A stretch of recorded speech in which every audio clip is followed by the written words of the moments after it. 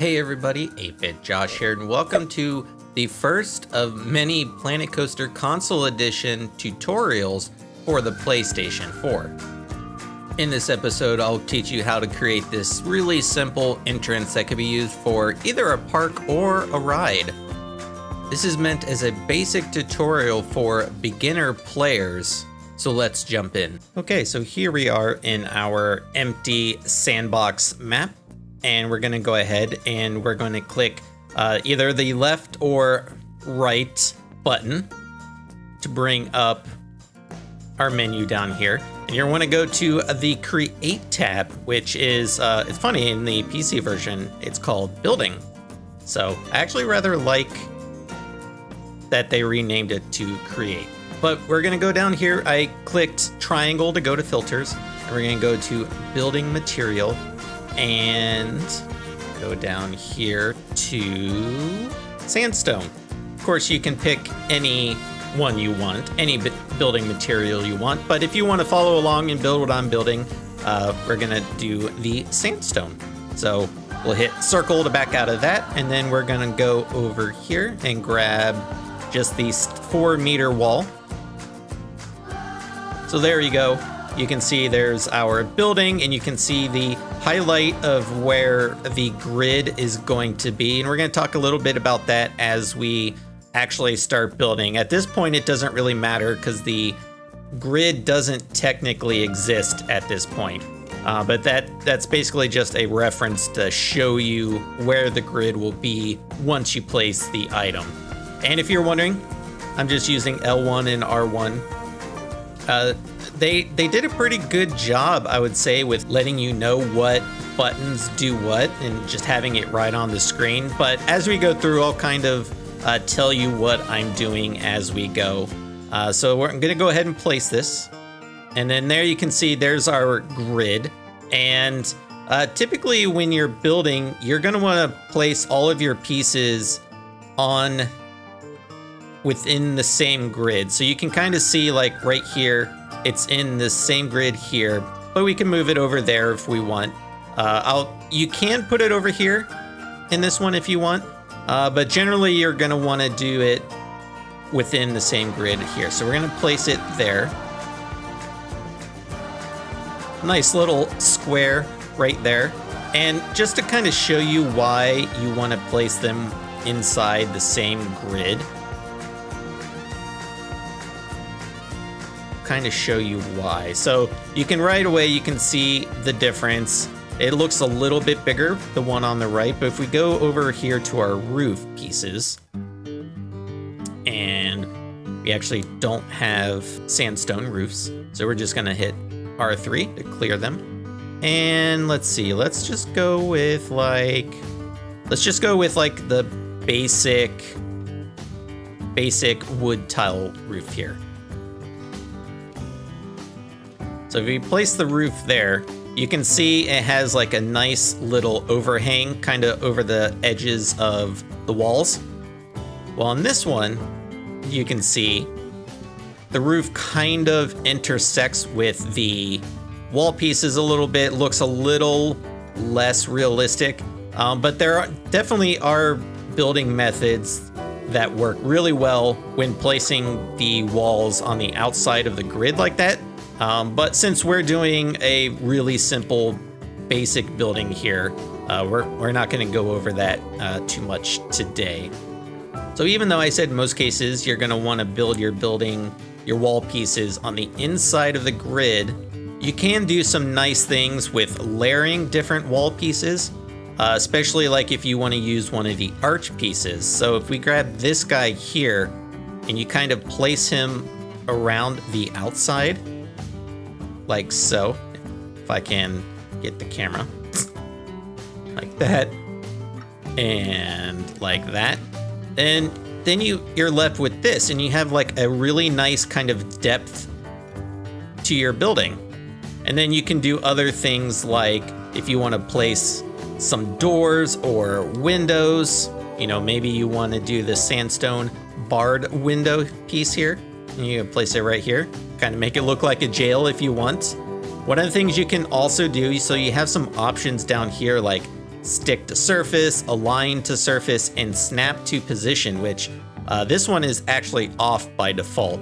And right away you can see the difference. When snap to position is off, you can kind of freely place the piece around wherever you want it. If you turn snap to position on, it will actually snap the piece right in the middle of whatever piece you're kind of hovered over. So like right now we're over the wall piece, so it puts it right in the middle of the wall. You could also do like on the very edge right there, so you can see it's actually attached to the arch there, but it places it right in the middle. So very handy, you can do that kind of stuff there. And in this case, it's actually kind of trying to attach to the arch on the outside, so you can see it's actually floating a little bit. So what I want to do is manually move this so it's flush against the back wall there. And to do that, we're going to go up here to our move options, and we're going to go to advanced move, and that brings up our fancy little advanced move tool here. And you're just going to do L1 or R1 to switch between the different arrows, but in this case we want the green one. And then you just kind of move the piece where you want, and there you go. Just that simple. So now we have a nice window piece. It's right perfectly center in the middle of our wall piece, and it looks really good. All right, so we have our basic building here, and we're gonna actually duplicate this because we want 2 of these. So we're gonna hold X to bring up our multi-select tool, and then again, just hold X again to actually select, and then just kind of drag around everything, make sure we got everything. R1 to confirm. Then we're gonna go down here to duplicate, and now we have 2 perfectly identical pieces, and it looks pretty good. This one though, we actually want to rotate it because we have the little Captain Lockjaw poster there on the side, so we want both of those posters on the inside. What we'll do is we'll go down here to our move, and then we can just rotate it and X again to place it back down. Now we need to create the piece that goes over top and kind of connects both buildings together. And for that, we're going to just use the top piece here.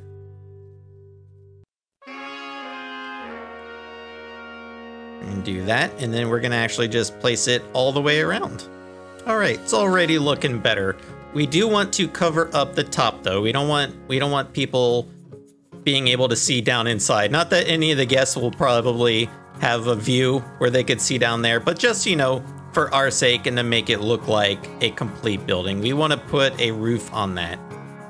So we're going to go down here, and then we have this nice little flat roof piece. And then what we'll do is we'll just hold square, bring it up, and we want to make sure we get it at the right height, which is going to be about right there.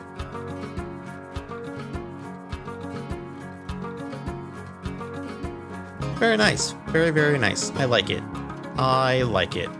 Now that we have the basic shape of our building done, this is where it gets to like the really fun part, where you can start decorating it and adding all the fun little details and bits and bobs around to, you know, make it look like a fully themed building. So what we're gonna do is we're gonna actually we're gonna circle out all the way back to the top menu here.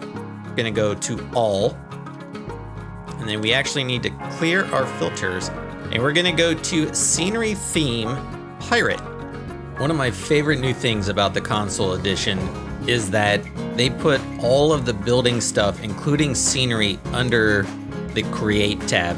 If you're familiar with the PC version, there's actually 2 separate tabs. There's the Building tab and the Scenery tab, and sometimes it can be confusing because sometimes you can find scenery under both tabs.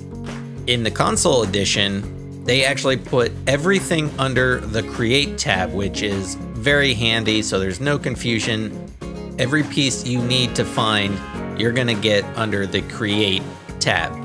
And again, we have the snap to position on, so we're gonna turn it off actually, because we don't necessarily need it to be right in the middle. you can either do up and down to get to the move tools, or just hold down triangle and go to advanced move. What we're gonna do is we're just gonna kind of slightly place this on each side of the windows here, about like that. And the fun thing is when you place objects like this, the game automatically duplicates the same piece and places it when you're in the advanced move like that. It actually places it in the very same exact spot. So an easy way to kind of make sure all your pieces are lined up is to place them with the advanced move tool, and then you can do stuff like this where you just kind of drag it over, and then there you can see we have both the rings. They're both at the same height, same level and all that, and they look really fancy. Now I will say one downfall with kind of layering your pieces like this is the hitbox kind of goes over top the whole piece, the whole arch piece there. So, you know, you have your cursor, say, on the window or on these rings we just placed. If you try to click on it, you're actually clicking on the arch piece. And that's something that's kind of, it's always been a bit tricky, even in the PC version.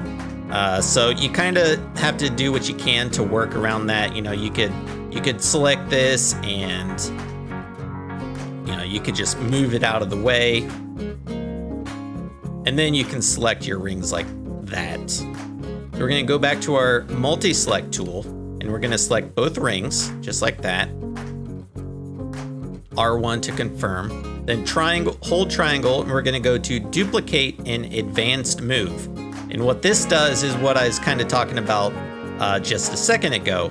It does the same thing. It duplicates the piece, but keeps it in the exact same spot. So what we can do is, like, we can drag, it's going a little slow, but we can like drag them over here on this wall. You could do it again, drag it over here. Go to advanced rotate if you want to.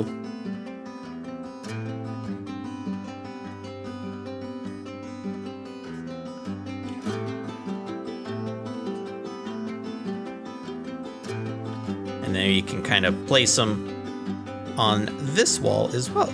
And then you can kind of do that all around. Now there are other easy ways you can do this as well.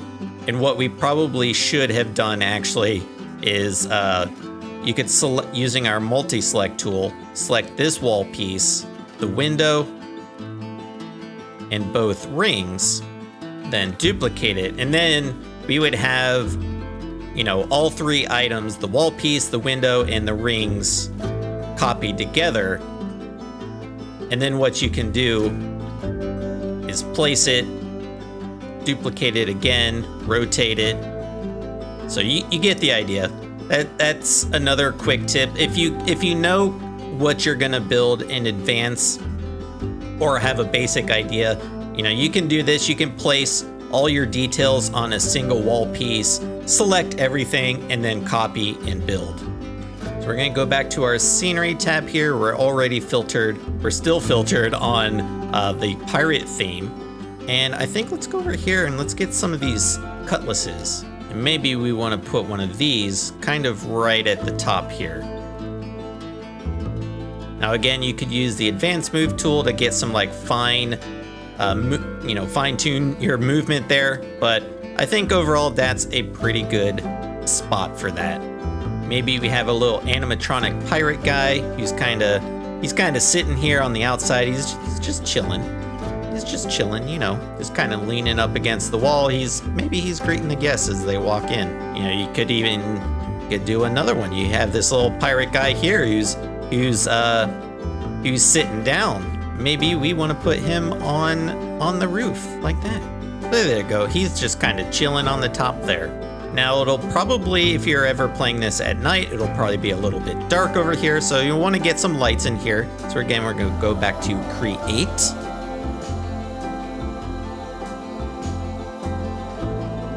Go over here to lights, and we're already filtered on pirate, so we'll keep it on the pirate theme. One of my favorites is actually the storm lantern. Creates a really good glow effect. I like it a lot. So we'll do our little snap to position there. And you know what? I think I actually want it to be a little bit higher. So maybe we'll put that like about right there. And then because we're in the advanced move tool, it duplicated it for us and we can just move it right over there. And so now we have 2 of those. You know, if we look at it at nighttime and go here to like 3 o'clock in the morning, but it looks really, really good at nighttime. I love the storm lanterns there. Now we could get really, really detailed with our decorations, but since this is just a basic tutorial, we're gonna keep it pretty simple this time, but maybe we wanna add some foliage and maybe some rocks around there. So we're gonna go to our scenery tab. We're gonna go down here to nature. Now, because we are filtered on pirate, the only thing we have is this little blueprint of these flowers, which looks really, really nice, but we want some rocks and plants and things, and since they're obviously not gonna be like rocks that are themed to pirates, we're gonna actually clear that out, and we're gonna go down to nature region, and then I think, whenever I think of pirates, I think of tropical. So let's go to our tropical filter here, and then this gives us a whole bunch of different options here. You know, maybe you want to place some trees around here. Down there, we could do like this little guy here, looks really good. Maybe we'll place this one on here. Now to rotate pieces like this, you can either do L1 or R1 for like kind of like a quarter turn, or you could hold down square like the buttons say, and then you can kind of move it around like that. You could turn angle snap off, so this way when you hold down square to rotate, you get a nicer, more fine-tuned movement there. Well, maybe put that there. We'll kind of put it there, have it clip through the building a little bit there at the bottom. Lots of really good pieces here. I like to, whenever I place plants and things like this close to buildings, I like to have them clip through just a little bit. It kind of gives that illusion that, you know, that maybe they're kind of growing up around the building a little bit. Maybe we want to throw a little bit of color in there as well, so we could do something like that. Get some of that in there. Maybe we'll do one of these over here. Rotate it. And you can see already it's starting to come together pretty well. I actually think I want to move this guy a little bit. So let's just kind of move him, say right there. Kind of rotate it so the trees aren't actually like growing through the building. That wouldn't be good.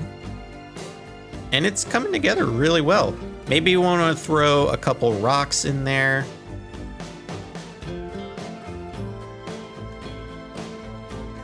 Something like that. And we have ourselves like a nice, like I said, it's really simple. It's supposed to be simple, but it's a nice basic little kind of starter entranceway, if you will. And there you go. I think that looks really good for just a very simple kind of, it's not anything too crazy, but I think it works. Now, next thing we want to do is we want to line it up with our path here so that when the guests walk into the park that they will actually walk through this. Now, because some of these aren't actually attached to this building, what we're going to want to do is hold down our multi-select tool, and we're just going to want to select everything that we placed. Go to our advanced move tool,